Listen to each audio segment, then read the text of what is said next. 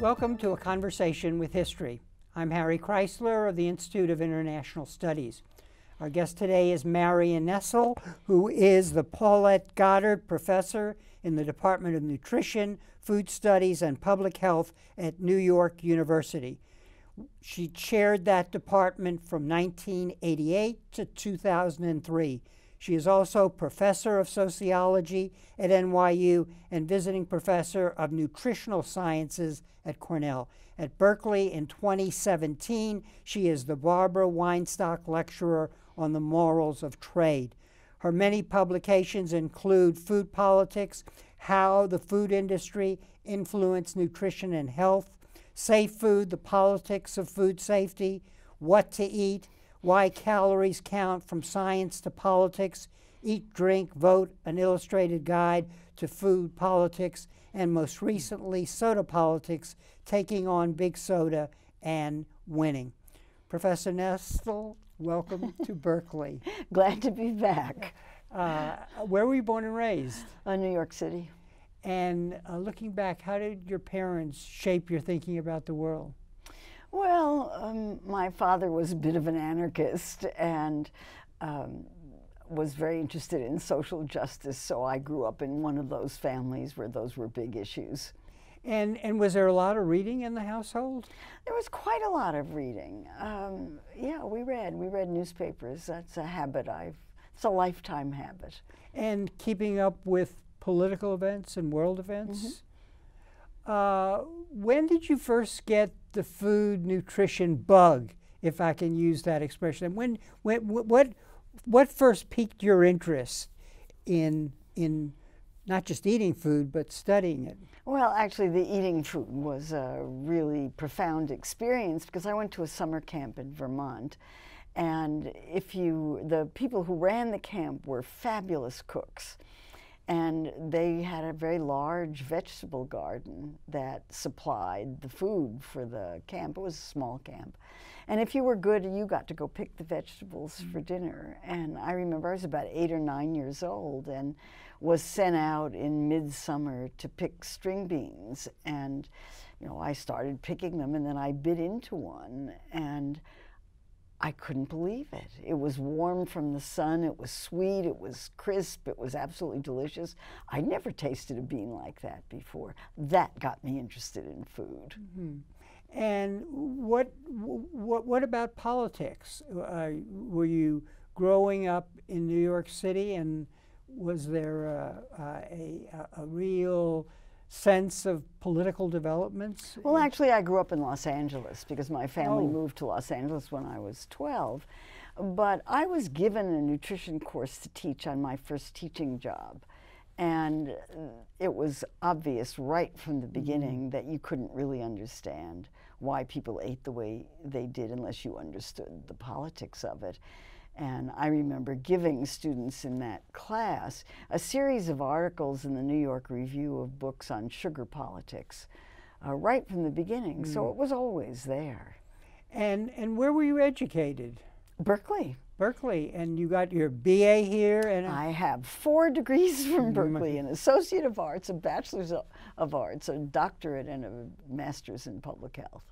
But you also studied microbiology here, or is that? Yes, I was an undergraduate bacteriology major. I did my doctorate in molecular biology, and then I did a master's in public health nutrition quite a bit later. And at Berkeley, did you have any mentors who especially influenced you? Well, when I was in graduate school, certainly. As an undergraduate, I was just trying to figure it all out. And were you here during the political turmoil of the 60s? Oh, I was here during the political turmoil of the 50s and the 60s. When I was an undergraduate, it was when the civil rights movement was starting and the women's movement was starting. And when I was a graduate student, it was the free speech movement. And were you drawn into those happenings? Very much drawn into it, but I had 2 small children, and there was no way that I could put myself in a position where I could be arrested because I wouldn't have anyone to take care of my children. So I understood why it was so difficult for women to be revolutionaries. And of course, the revolution was creating a revolution in women's consciousness at Yes. the time. I like to ask my guests what skills they think students should acquire if, for example, they want to go into nutrition studies. Well, how would you advise them? Is there doing nutrition research? What does it take to do that well? Well, I think you need to know how to do research in general, and that means an undergraduate program that teaches you how to use a library, how to search for information, how to check whether information is accurate or not, how to think critically about the information that you are looking for. I happen to do graduate work in molecular biology, and what I think I got out of that was always trying to think about what alternative explanation there could be for the result that you thought you were getting. Critical thinking in biology, the game when I was a graduate student, was to try to think of something that could have accounted for the results that hadn't been controlled for in the experiments. That's proved very useful in thinking about nutrition research. And also there's an emphasis on a problem that has been defined by the field. The reason I ask that is the political aspect of your work is very different. So where I'm going here is to compare your scientific studies with your sense of politics. Well, I think what happened with nutrition science was a huge change in the nutrition problems in the world. Nutrition science started out looking at what nutrients were required by the human body and in what amounts. And that research was straightforward, not politically fraught in any way whatsoever.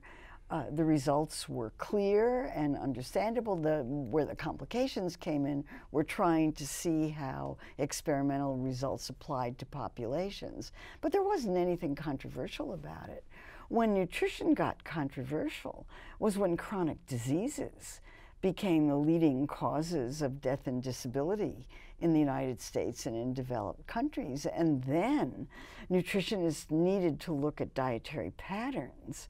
And instead of producing dietary advice that encouraged people to eat more of things that were required in the diet, they were talking about eating less saturated fat, eating less salt, eating less sugar. And all of a sudden it got very, very political because that stepped on the toes of the companies that were making those products. And when did this change in thinking occur? Well, I think it started in the 1950s. I mean, there are books in the 1950s that have Ansel Keys, for example, who's a cardiologist in Minnesota, did a cookbook with his wife in the late 1950s with dietary recommendations in it that look like today's dietary guidelines. I mean, they've never changed. Eat less sugar, eat less saturated fat, eat less salt.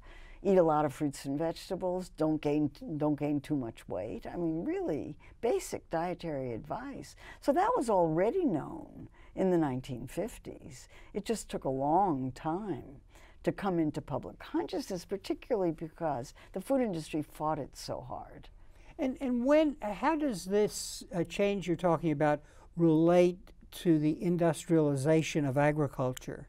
And especially after World War II. In other words, is there an interface there? Oh, absolutely. What happened with agriculture was that the policies used to be, we'll pay farmers not to grow very much food in order to keep the price of the foods high enough to support the farmers. That changed in the 1970s. You know, the famous Earl Butz, who was Secretary of Agriculture, said these policies are wrong. We should be encouraging farmers to grow as much food as they possibly can, and they did. And what happened then was that there was an enormous surplus of food. Farmers were very good at growing more when they were rewarded for growing more. And the price of food, of basic food commodities, dropped because there was so much of it. And then the number of calories in the food supply increased, and food companies had to figure out how to sell their food products in an environment in which there was way too much food, far more than the population needed. And that's been the problem ever since. Now, in your awakening in terms of the politics of this, was that gradual over time? You mentioned your first teaching assignment. You also were in the government for a while, but was what you were seeing with regard to the problems of food production, how did that come about over time? Oh no, I had an epiphany. I see. And that epiphany occurred at a meeting of the National Cancer Institute in the early 1990s. The people who were at this was a meeting on behavioral causes of cancer, and they had a couple of people talking about diet, and a lot of physicians who were anti-smoking advocates talking about cigarette smoking. And I had never, I knew that cigarettes were bad for you, and I knew they caused cancer, but I had never seen presentations of cigarette marketing before. And the people who spoke at this conference showed slide after slide after slide of cigarette marketing all over the world, in the remote Himalayas, in the jungles of Africa. And then someone got up and did a presentation on cigarette marketing to children. And this was these were the days of Joe Camel.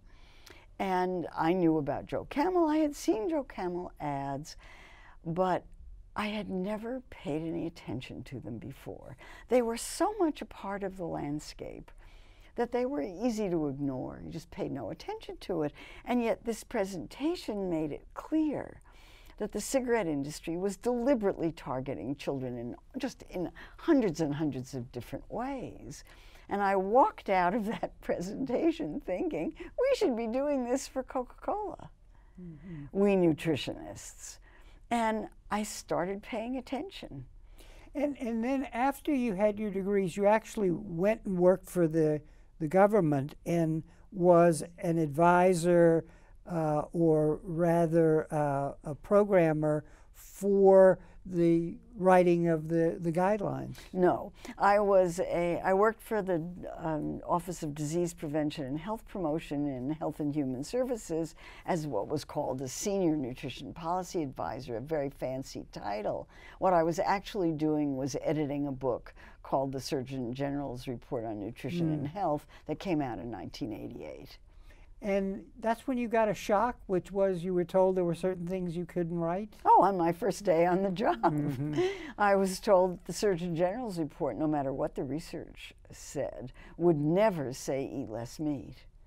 It would find some other kind of euphemism for it, but it would never say eat less meat, because if it did, the Department of Agriculture, which represented the meat industry, would get very upset. They would go to Congress and the report would never come out. So it used euphemisms. So this is a step-by-step process in a way. And first you're learning about advertising and being shocked by that. No, actually that came later. That came later. Oh, well, it doesn't matter. The sequence doesn't matter. But it's really, but hey, the government, which is supposed to helping in this process of informing people about food, is shackled. Oh yeah, absolutely. And I had those 2 years in Washington were revelatory. I learned things I didn't even know I didn't know on that job. I had no idea how politicized these things were, and how you had to, this was, after all, during the Reagan administration. And I was dealing with people in the Department of Agriculture who were very eager to protect the meat industry, the dairy industry, the food processing industry. All of the major food industries were under the protection of the Department of Agriculture, because the people who worked there were very much in favor of corporate agriculture and corporate food production, and found these health issues to be recommending people eat less of these things. That was un-American. I'm curious how your work as a nutritionist interfaces with your activism as somebody who's concerned about the politics of this. Do the two backgrounds challenge you, or do the perspectives inform each other? Oh, I can't separate them. I mean, when I think about these problems, I think about them from the science all the way to the advocacy and everything in between. I don't think it's possible to talk about dietary recommendations or what people should be eating without understanding how the food system works, how the agriculture system works, where the pressures are, who the stakeholders are. All of those things are all part of it. But you were also a front runner, a leader in identifying this connection. Well, apparently, I thought I was just stating the obvious, that I was, my book, Food Politics, which came out in 2002, was really the first to talk about these kinds of issues, but I thought I was just describing what was obvious to anybody who looked. But it wasn't. Apparently not. Yeah, and it wasn't obvious to the general public. Apparently not. Yeah. And as you talk about nutrition and the change of thinking in nutrition, one gets a sense, because it's food and we all eat, it interfaces with developments in the world, namely, changes in what people are eating because of the politics of the production system. Well, and also we have a globalized food system in which companies sell foods all over the world, and you can go to a supermarket in the dead of winter in Manhattan and buy blueberries from Chile or Argentina. I mean, that's a globalized food system. And so then what are the challenges of the interface between these two? Is it, do you have to think twice about the conclusion you're reaching because of the interface with politics, or not? Well, I can't separate the politics from either the science or the production or the public health aspects. I mean, the politics are always part of it, because if you are advising the public to eat more of one thing and less of another, you're stepping on somebody's toes big time, especially if people listen. The reason I'm pushing you on this is that your perspective is unique in other areas, because part of the American political culture is not seeing the politics in issues like health care and so on. Well, I would hope that people would see the politics in health care today. Right. I'm not being critical here. I'm just sort of saying the extent to which, that's politics. I don't want to know how that affects. So what I'm trying to say is, I hear that from students. Yeah. You know, I teach courses in food politics and food policy, and the students are extraordinarily uncomfortable thinking about the politics. It's not something that they're comfortable with. They don't feel like they want to participate in it. It feels kind of dirty and remote. And part of what I try to do is to show that every single food choice they make is a political choice. And is this because we and the students are passive, and they don't, the default position is not to take an active role, and that's what is required? Well, I think that, the students that I talk to tell me that they just don't feel like they have any power to take an active role. They don't feel empowered. They don't feel like their individual actions will have any effect. The problems of society seem so enormous and so immutable that they don't feel like they can do anything to affect change, especially now. So the part of what I try to do is to demonstrate that the food system has changed so much and in so many ways for the better, that you can use food in a way that will make very positive changes in people's lives, and you really can have an effect in a time period that you can actually notice. Another aspect of your work and of your books is how clearly written they are.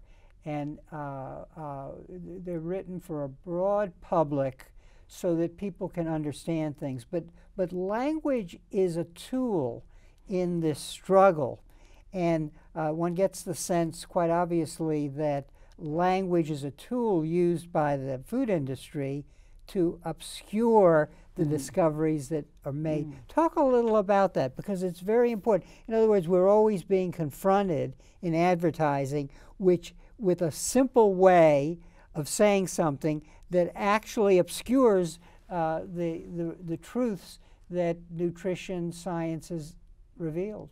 Well, advertising is designed to appeal to emotion. It's not designed to appeal to cognitive structures, and academics are trying to appeal to people's higher ordered thinking.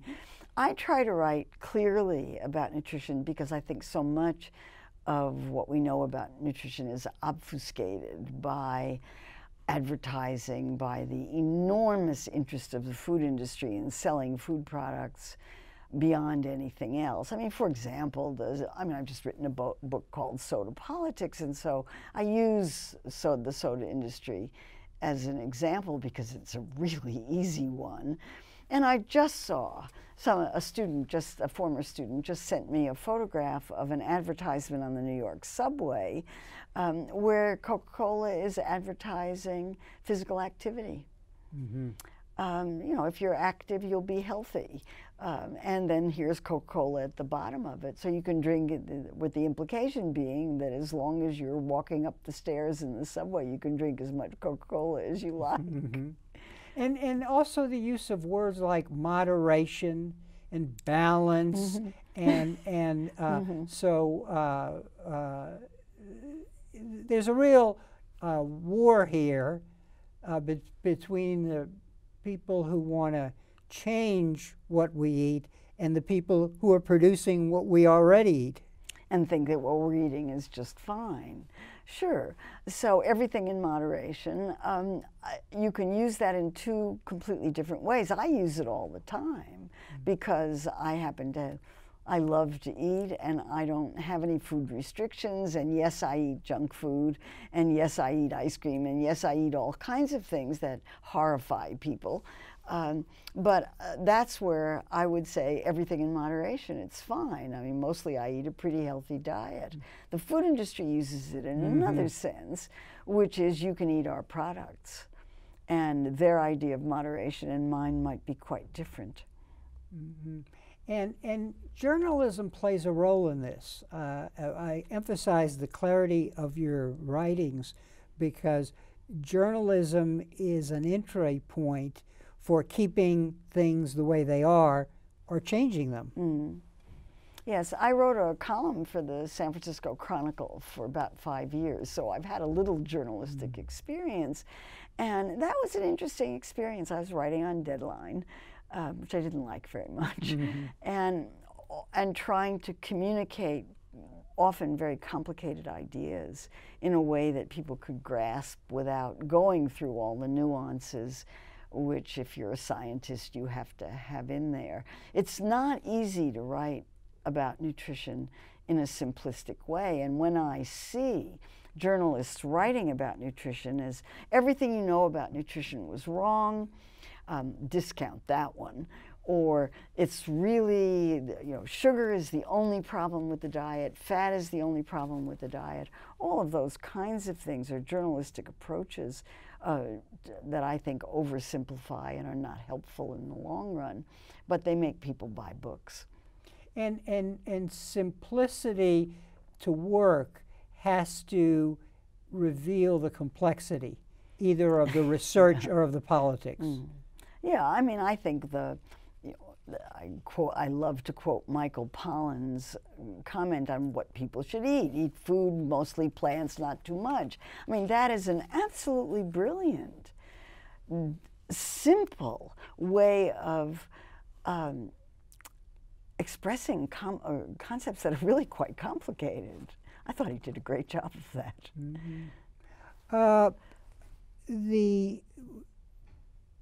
One of the striking things when one reads your work, and when you explore the arsenal of the food industry, is that they use terminology that across sectors is embedded in the political culture. What I have in mind is freedom of choice. Ah, yes.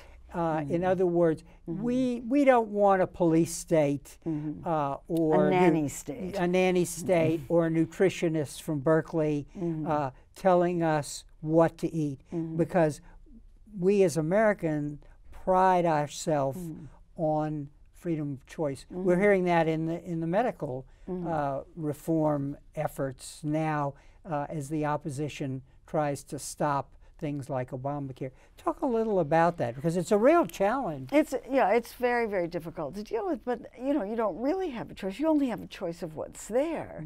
And of course, they never talk about the billions and billions and billions of dollars that go into marketing the most profitable products that are usually, unfortunately, the most profitable products are the ones that are least healthful. So the budget for just classic Coca-Cola is $250 million a year just in the United States. To advertise. Just for advertising that goes through advertising agencies, just in the United States, just for that one product. And when you're bombarded with messages over and over and over again, you don't even notice them. They're just so embedded in your consciousness that you just sort of automatically reach for it. So the choice is being influenced. The choice is influenced by the way grocery stores position their products, and that's paid for. That's not random. It's totally paid for. It's influenced by the marketing and the way that the restaurants operate and the way that grocery stores operate. All of this is planned. And so your choice is a choice that has to be made in the context of a lot of economic decisions that these companies have made, but of course you don't see those. And the political perspective empowers you to see a larger structure, which you have to see to get over the hurdle of changing people's attitudes toward food. Oh, I think that's absolutely right. One of the reasons why the Berkeley soda tax succeeded was because there was on-the-ground, one-on-one conversations with people trying to explain to them that here was a corporation selling something that was really bad for people if consumed. I mean, here's where moderation comes in, if consumed in large amounts.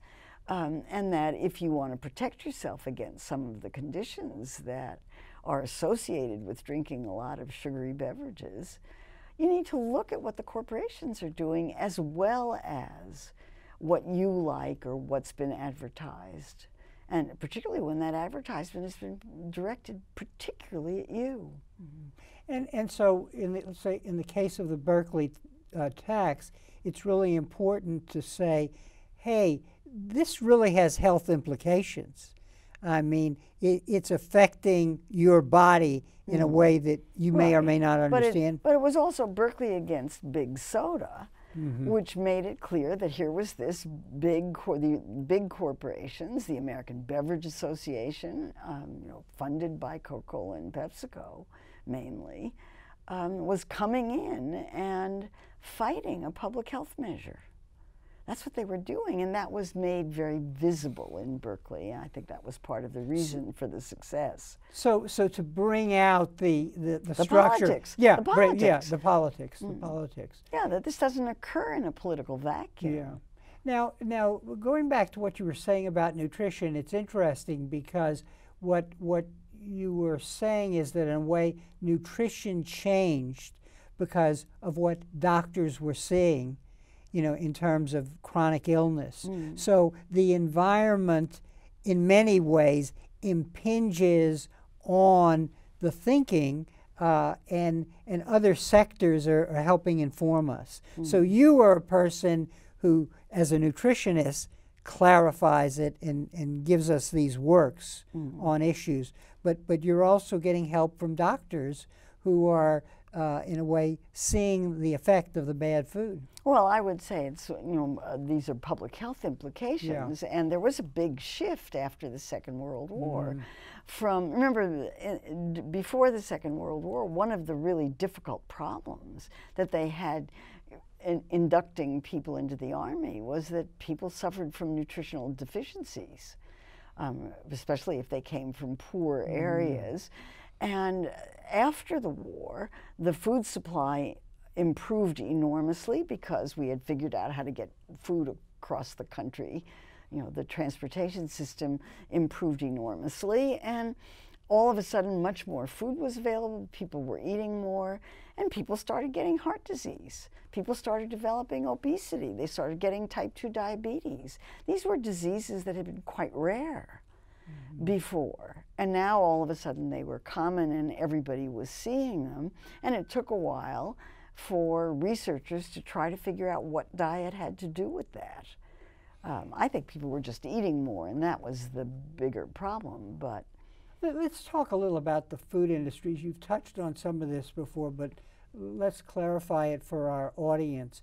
The dilemma of the food industry is they're producing too much food, and they have to sell it in a competitive environment. Well, that's the overall dilemma. The dilemma for an individual company is, how do I sell my product? Well, let's start with calories. So the American food supply has an average of 4,000 calories available per capita.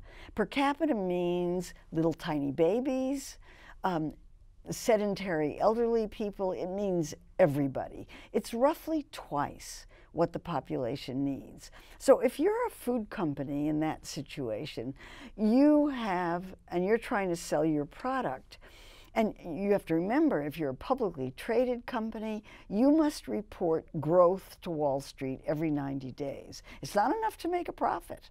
You have to grow your profits. The single biggest driver of obesity, in my opinion, is what Wall Street does to companies. So companies have to sell. And they don't care what the public health implications are of what they're selling. They care a lot about the economic implications because their shareholders want to get some dividends out of that. So they find new ways to sell food products. They make bigger portions because the cost of food is very cheap, the cost of labor is high. You can make a big portion, it doesn't cost you much, and you can make a huge profit on it. They put food everywhere, absolutely everywhere, so that if you go to a department store, there are going to be candy bars at the checkout counter. Drugstores now look like food stores because there's so much profit in selling a lot of these kinds of things. Everybody eats, everybody's going to be buying food. And they advertise and market. They market to kids, they market to minorities. And in this warfare between the people who want us to eat well and the companies that want to sell even the worst food, the food companies are a moving target.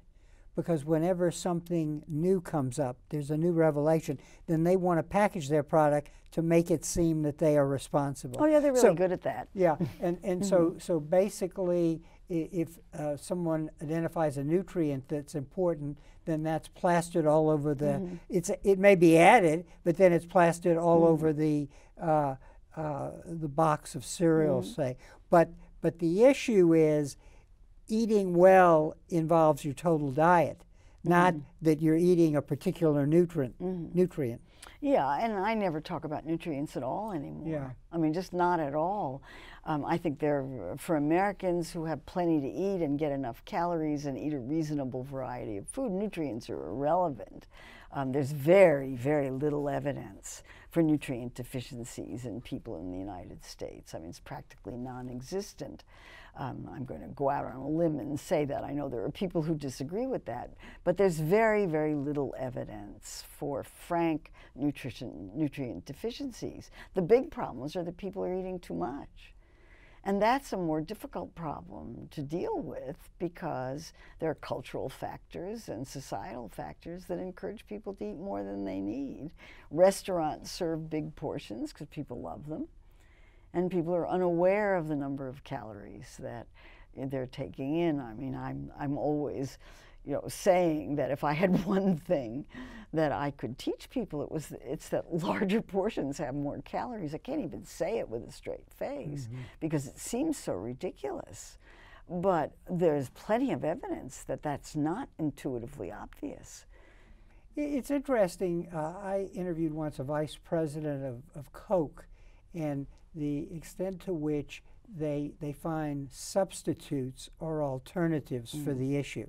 So at that point, Coke was emphasizing to be active. On the other hand, oh yeah, they still are. Yeah, and they basically, there was an argument about water. They had gotten into water purification and doing good in the third world by purifying water.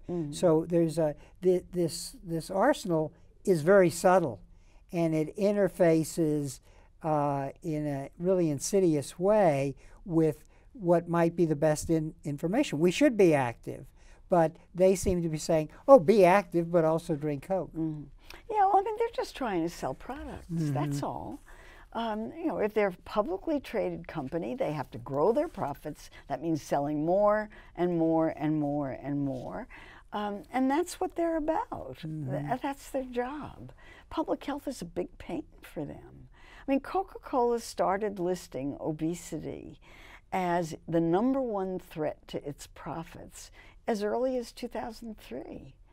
Where in its filings to the Securities and Exchange Commission, where it has to list all the things that are hazards to its profits, obesity has been #1 because of public health people who are saying that sugary beverages have something to do with obesity. It's a big problem for them. So this pits them against public health. And whereas they would love to make as much money off of bottled water or diet drinks as they make off of classic Coca-Cola, they can't. It's more profitable. And the role of government enters into this. And we've talked already about advisories of a government about what to eat and how they're constrained. But a bigger issue is something like the agricultural bill, which essentially puts in place a structure of government financing which benefits those production processes that are creating too much food. Exactly, and also benefits the ingredients of processed foods. So that the main agricultural subsidies or protections or insurance payments go to the producers of corn, soybeans, cottonseed, and so forth and so on. Very little of it goes to fruits and vegetables. So you have this curious contradiction where one office of the Department of Agriculture tells everybody to make half their plate fruits and vegetables, and yet there's very, very little public farm bill money going into supporting fruits and vegetables. The last farm bill had a few $100 million, but that's a rounding error in the billions and billions that go into the farm bill. It's very, very small, and it's likely to be cut. Yesterday in your lecture, you pointed out that vegetables and fruits gets 0.45% of that budget, whereas tobacco got still 2%. Yeah, this was 2008 to 2012. Yeah. Yeah. And so, how can we change the government? Look, we've just had a foodie first lady, basically, but one gets the sense that in addition to promoting being active and growing your own vegetable garden, that there was a lot that the Obamas could not do. Well, that's certainly, there's one argument about that. It was very complicated. Mrs. Obama took a leadership role in food that was extraordinarily important, and the White House garden gave lots of people to grow gave permission for lots of people to grow gardens. It promoted organic gardening. It I mean, it just had an enormous effect. Very difficult to measure, but I believe it had an enormous effect on the food movement. I mean, I was thrilled. Imagine having a first lady interested in the same issues I was interested in. That was kind of fabulous. But when she came up against the line in the sand, and I believe that marketing to children is the food industry's line in the sand, and it's one that they will not cross. They will not allow anyone to cross. She tried very hard to get them to back off on marketing to children, and made at least 2 extraordinary, eloquent, beautifully, beautifully constructed speeches about that to the food industry. But she had no elected power to do anything. She had no elected responsibility. She didn't hold a federal office. All she had was leadership. And they could pay no... Moral leadership. Moral leadership. This was moral leadership, which I think had an enormous effect in ways that are not easy to measure, but which didn't change the food system in any measurable way, because she couldn't do. I mean, she was opposed at every single thing she was trying to do by the food industry. If they didn't like what was happening, they went right to Congress and got an appropriations bill to put something in that stopped it. And I can think of at least 4 examples of that. 4 examples where the food industry went to Congress and got something in an appropriations bill to make ketchup a vegetable, to allow potatoes to be served in school meals every single day, no restrictions, to stop a interagency effort to try to set nutrition standards for marketing to children. That was stopped cold. And then the business about the dietary guidelines not saying anything about sustainability. I mean, these kinds of things, these are fighting public health measures using the political system in a way that most food advocates don't have access to, because they don't have that kind of money. It's interesting because what seems to be emerging is a picture of a strategy that, on the one hand, the power of the food industry is so systemic that the right strategy is to chip away at one particular sector. And hope that's so. Is that? I think it's more complicated than that. Yeah. I mean, there's been an enormous change in the food system. If you go to a supermarket today, the food in the supermarkets today is so much better than it was 30 years ago. Just that young people don't remember because they weren't here 30 years ago. It's really much, much better. And many food companies, many restaurants are serving food that is cleaner.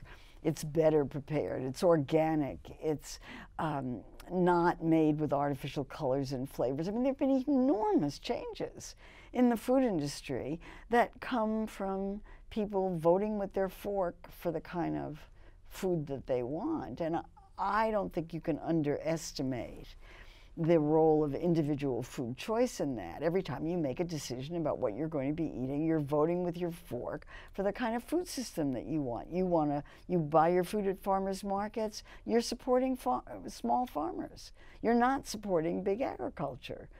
And the food industry is quite aware of that, and there have been many articles now talking about how the food industry has to respond to this enormous consumer demand for better, healthier food that's better for people in the environment. So I think the food movement actually does have some power. It just doesn't have power in Washington. I wish it did. And so what you're describing is a change of consciousness, broader than we may realize, but on the other hand, that the movement should embrace the notion of choice. In other words, let's take choice away from the food industry and put it in the hands of the people who want better food and want to be healthier. Yeah, I think that's happening. I mean, I see that happening. You know, and to move from that to political power in Washington means taking all of the thousands of organizations that are working on food issues of one kind or another and unifying them in some way so that they have some lobbying power and can control votes. But that means people have to get out and vote. It means people have to run for office. It means people have to engage in the ugly, messy, money-controlled political system, which a lot of people don't want to do. Is there a movement also implicit in what's going on to making a difference at the local level? Because if you're buying food from local markets, from local farmers, and going to organic markets, you're making choice, and so it's an entree point into changing the system before Washington changes itself, and it may be more realistic. Yeah, I think it's far more realistic, and I tell students who are interested in making changes in the food system to do it locally. Look in your community and see what the needs are and work in the community. Go to your local schools. What kind of food are the kids eating in those schools? Good, bad, and different. Can you make it better? There's lots that can be done on the local level, and if enough is done on the local level, then Washington has to listen. And what, obviously we're entering into a period of dark ages in Washington. What should we be watching for in the food area as something that the government may try to turn back a lot of the advances that have been made? Well, the big one is SNAP, the Supplemental Nutrition Assistance Program. Food stamps is what it used to be called. That's the big one, because it is 80% of the money that comes into the Department of Agriculture's Farm Bill appropriations. The actual support for agriculture is only 20%. So it's this enormous $80 billion a year program that Congress is just dying to cut. And explain what this program does? It's food stamps. It provides electronic benefits for people to go into grocery stores and buy food. Right. And so the change might be in what you can use that money to buy? No, the change will be to cut the amount of money, which is already quite minimal considering that there are 45 million people who have these benefits. And for them, that's the last of the safety net in the United States for poor people.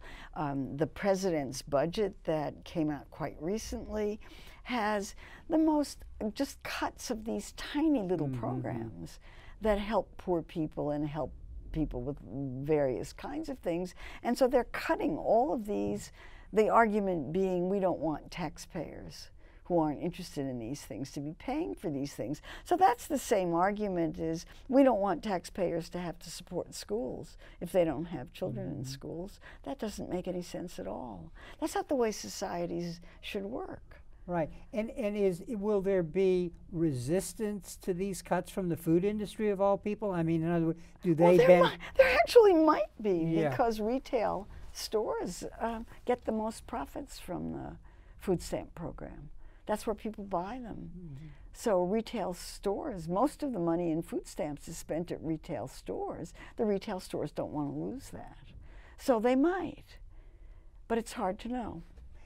Soda politics has been a place where there have been some successes. What has been the key to what makes it work? Because that's going to tell us about the political organizing that we need to do to change the food system. Yeah, I subtitled Soda Politics, Taking on Big Soda and in parentheses, and winning, because sales of sodas are down so far. They peaked in about 1999 and have been declining ever since. And this year, for the first time, sales of bottled water exceeded sales of sugary beverages. We still have a long way to go, but they're way down. Now, the soda industry believes that public health advocacy is responsible for that, and I hope they're right. I'm going to assume that they're right. That means that public health advocates have done a terrific job of explaining to people that sugary beverages are not good for their health, that they predispose to diabetes, that they predispose to a whole lot of other conditions, and that people would be much healthier drinking less soda. And certainly there's loads of anecdotal evidence. All I did was stop drinking sugary beverages and the weight just fell off. I mean, I've heard that so many times, I can't even count it. So I think that message got out. And then advocates also work to get sugary drinks out of schools, out of workplaces, got government agencies to say this is going to be a soda-free zone, hospitals to get rid of their vending machines. I mean, these efforts at the local level have added up, and it's become, in some social circles, no longer socially acceptable to drink Coke or Pepsi. If you were advising students to prepare for a future in which they were making choices that affected what we eat, and they wanted to change the food industry, how should they prepare for that future in their own lives, beside invoking choice on their own part? What else should they be studying to prepare for a future career in that work? Well, I want to turn students into food advocates. I want them out working with people to try to improve diets and make diets healthier for people and the planet. And there are loads and loads and loads of ways to do that, because there are so many organizations that are working on these issues that you can pick the particular tiny piece that you want to work on: improving school food, improving the environmental impact of whatever the food system is doing. Whatever it is, you can find an organization that's working on it. Join organizations, volunteer. And this really is an issue about inequality. Absolutely. Because wealthy people know a lot of the stuff we're talking about, but the poor are more often the objects of the advertising. Absolutely. And yeah. No, it's absolutely a social justice issue. And you can work on social justice issues using food as an entry point in a way that you cannot do with any other political issue, in my view, because everybody eats. So everybody can relate to it. It's not hard to explain to people why the food system for them is the way that it is and what they can do to make changes in it. And lots of people are interested in listening. It's an exciting time. One of the things that emerges from your work and your presentations is you remain an optimist. Absolutely, because I can see the changes. And is that what fuels your optimism? Yeah, I mean, well, first of all, I work with students. How could you not be optimistic if you work with students? I mean, they're optimistic. They're so interested, they're so excited about what the future holds for them, and so eager to make positive change. How could you not be? I mean, I get my inspiration from them. And, I try to support them in any way I can. Yes, go out and do it. No, don't be discouraged. Look at the changes that have taken place. Look at how much better supermarket food is. Look at the number of farmers markets. Look at the sales of organics, to pick just one example.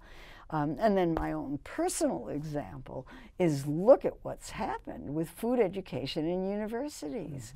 My department at NYU started a program in food studies in 1996, 21 years ago.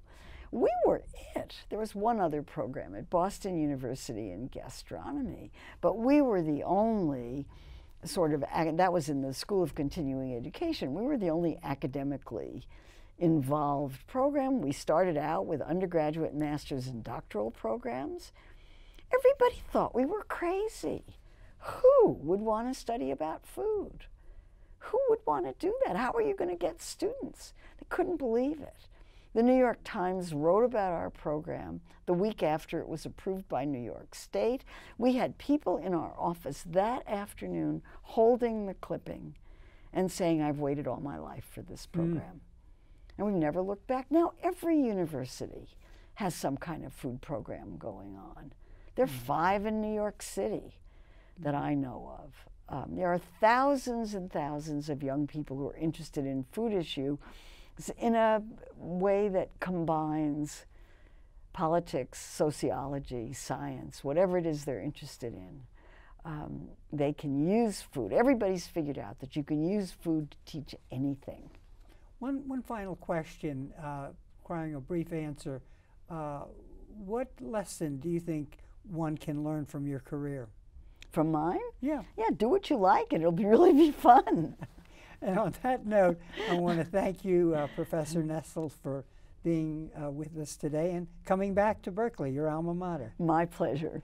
And thank you very much for joining us for this conversation with history.